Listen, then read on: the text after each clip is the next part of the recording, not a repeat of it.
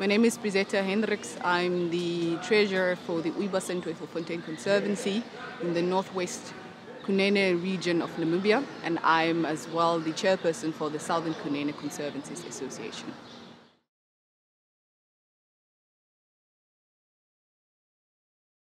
I don't know if it's a little obvious, but I would like to say that communities living with this wildlife carry the greatest costs of living with this wildlife. And I personally have, you could say, I grew up with elephants as pets, sort of, because we've had, maybe it's about 20 meters away from where our home was, where elephants would come and drink water.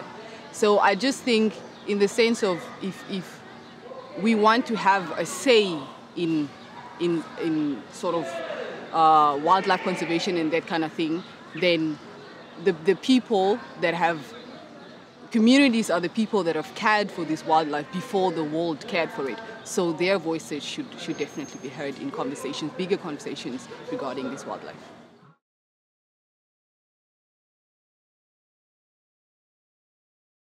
There was a question earlier that was being asked about what are some of the interventions that have to do with people that are not actually living with this wildlife.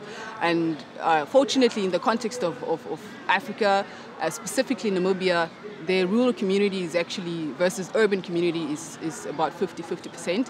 So that means a lot of people are already aware of this stuff, but it's for the people that are not in day-to-day contact with this wildlife. So it's important that for them to give their share, they need to understand how they can do it, because they can't, if they just sort of sit with their books and their sort of perspectives, then they don't actually know in the context in which communities living with this wildlife, how they understand it and so forth. So it's important for communities themselves to present themselves accurately in that regard.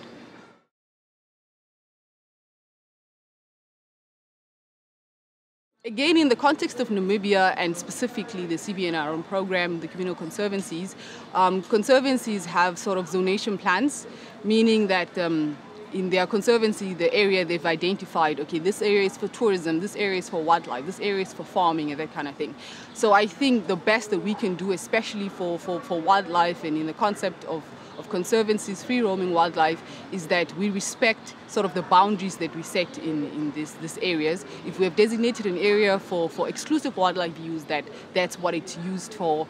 And people outside coming into communal areas should also respect that, as well as the members, because that is sort of the only way that you're going to reduce sort of land use conflict. In terms of I don't know, human wildlife conflicts that's going to arise because there's more and more contact with humans and wildlife.